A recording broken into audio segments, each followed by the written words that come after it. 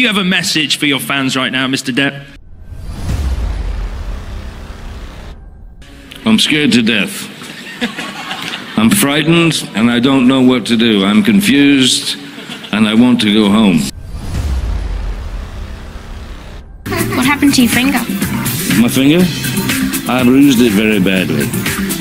I ate it, I bit it off. I was starving. I was starving, I bit my finger. I ate it, the tip of it. Just a little. Nail wasn't good. And deal with the insanity of having had my finger chopped off by this woman that I was married to. I'm sorry that I didn't hit you across the face in a proper slap, but I was hitting you. It was not punching you. Babe, you're not punched.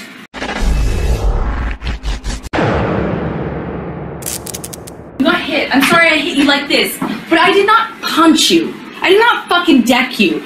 I fucking was hitting you. I did not hurt you. I did not punch you. I was hitting you. You're a fucking baby.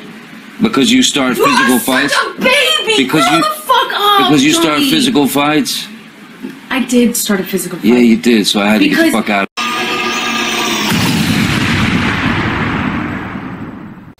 Hello guys, how are you guys today? I hope you guys are all having an amazing day so far. My name is Shanda and welcome back to my channel. I want to start this video off like I do every other video and say thank you guys so much for clicking on this video. I hope that you guys enjoy this video, and if you don't enjoy it, I hope you at least give it a chance. But if you are returning to my channel, thank you guys so much for returning to my channel. I really appreciate it, and it really does mean a lot to me. I also want to let you guys know that if you guys could possibly give this video a thumbs up or comment or anything like that to help push this video through the YouTube algorithm, I will be so grateful. This is some important news. I think everything about this case is important, but it does really help the video if you guys like it or comment or anything like that, and I would appreciate it so much.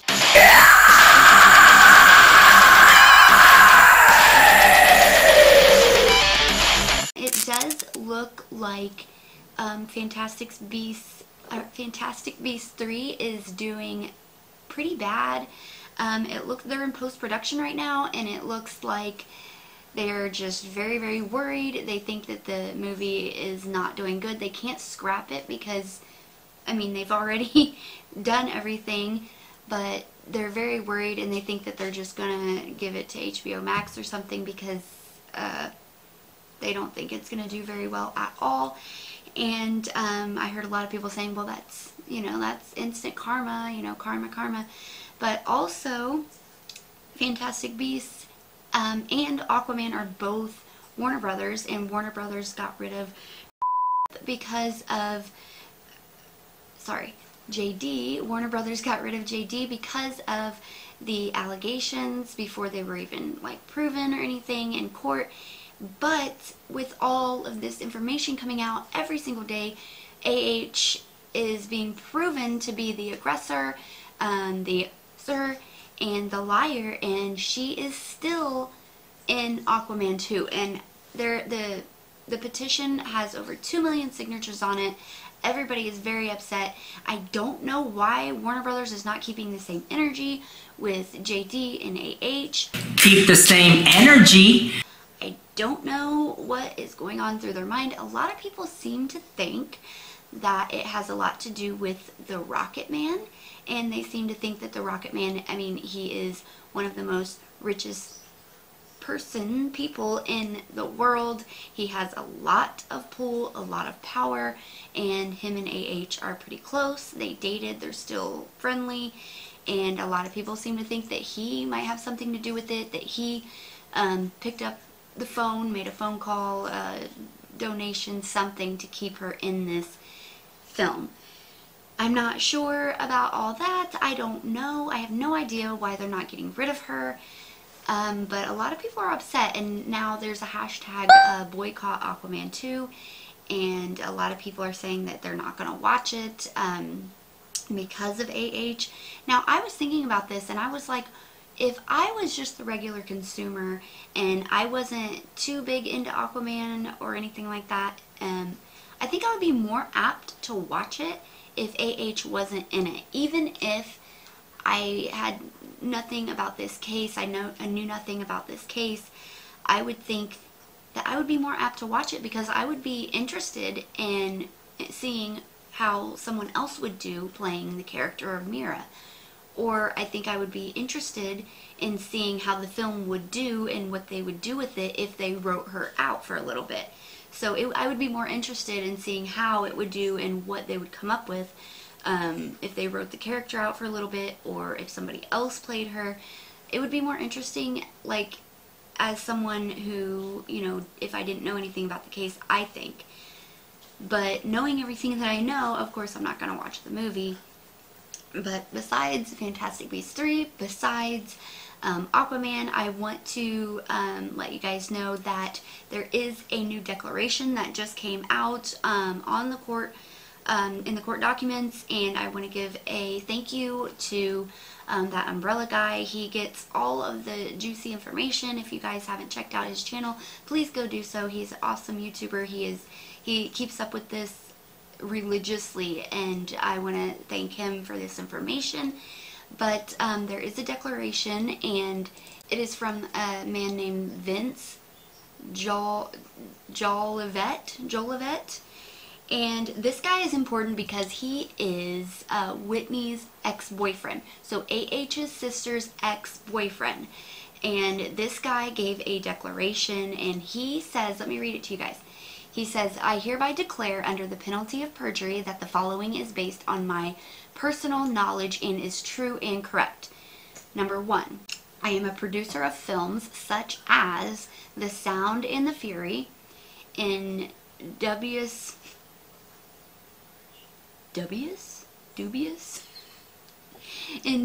Battle, and Child of God. These were 3 of hundreds of films that I and a staff of many people tirelessly made for James Franco at Rabbit Bandini Productions.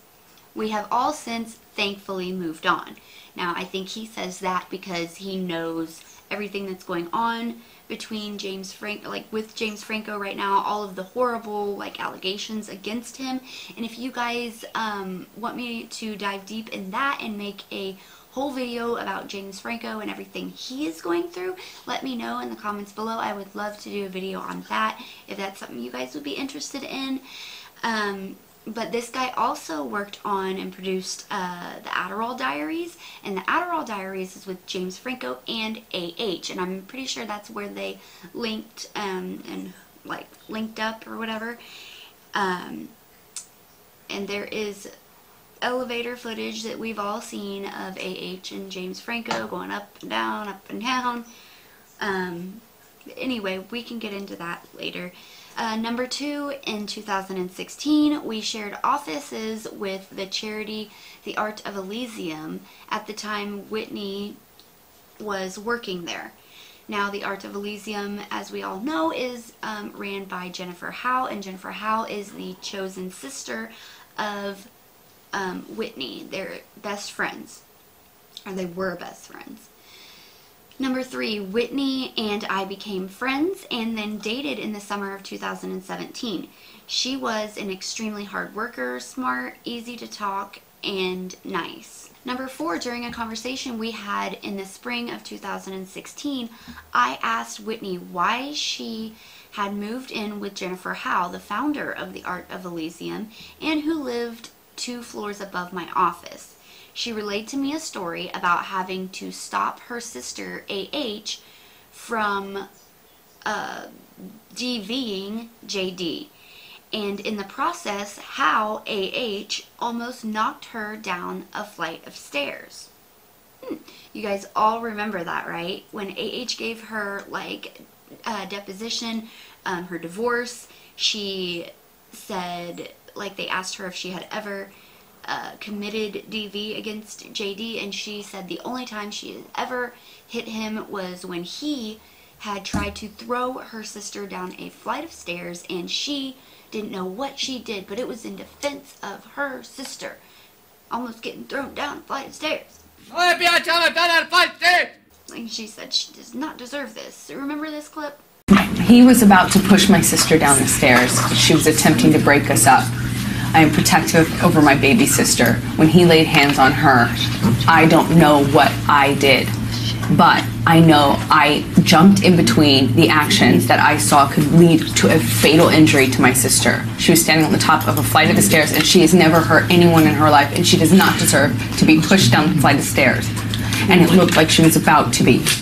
And I would have done what anybody who has a child or a sister would have done. I acted defensively in her life. I saw her standing on top of a flight of stairs and trying to interrupt a fight in between him and I. I don't know what part of my body I put in between me and him and her. But I would have done anything. I would have done anything to prevent her from being pushed down a flight of stairs. So yeah, that was her story, and it was a lie. What do you know? So this guy says that Whitney told him that AH was DVing JD, and in the process, AH almost knocked her down the flight of stairs, not JD. This is what Whitney said when she testified about this situation. She said, "He came up the stairs from the kitchen to the mezzanine level. I was on top of the stairs at the mezzanine level." Is that right? Mezzanine? I don't know. Mezzanine. "And I stood with my back to the stairs facing AH, but between them. I remember being worried that I was near the edge of the top of the stairs. When he got to the top of the stairs, he was pulling me backwards so he could get to AH." So Whitney is saying that she was at the top of the stairs, JD came running up, and he was pulling her backwards trying to get to AH. "I remember being scared because I was worried that I would fall backwards and fall down the stairs. JD reached out to shove me out of the way to lunge at AH, reaching out to try and hit AH, and instead struck me, hitting me in the arm. AH suddenly lurched forward and hit him and said, 'Don't hit my sister.' I didn't see exactly how AH hit him, but it didn't seem especially hard. It was enough for him to lose. We don't have the rest of it." That is what she said when she testified. It's not good. So this, her ex-boyfriend tells a completely different tale. So, I don't know, guys. It looks like they might be in a little bit of trouble here. And this is a picture of Vince, and in the middle there, that is Jennifer Howe, the founder of the Art of Elysium, who is also Whitney's ex-best friend. And they are with James Franco, and this is probably during the Adderall Diaries, I'm guessing. But that is like a bombshell. That is amazing information, and let me tell you guys why I feel like that. I feel like that because this man, Vince, I'm gonna call him Vince, I don't want to butcher his last name, but this man, he was never brought up before. He wasn't brought up by JD, he wasn't brought up by AH, by Whitney. So this guy could have just sat back and kept his mouth shut. And I mean, especially with all of the threats that like Jennifer Howe was getting because of her coming forward and everything like that, especially because of that, it's amazing that this guy came forward because it's just the right thing to do. He probably didn't want to sit back and see something like this happen. And I applaud him very much for that. I applaud him very much for coming forward when he didn't have to and telling his story about what he was told by Whitney herself.